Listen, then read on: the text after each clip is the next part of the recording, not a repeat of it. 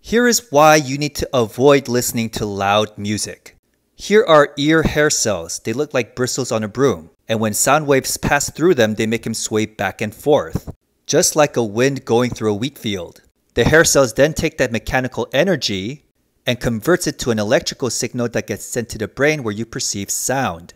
So just like strong winds can damage wheat, loud sounds will damage your hair cells. Here's some normal looking hair cells, and here are damaged ones. And once your hair cells are damaged, they never come back.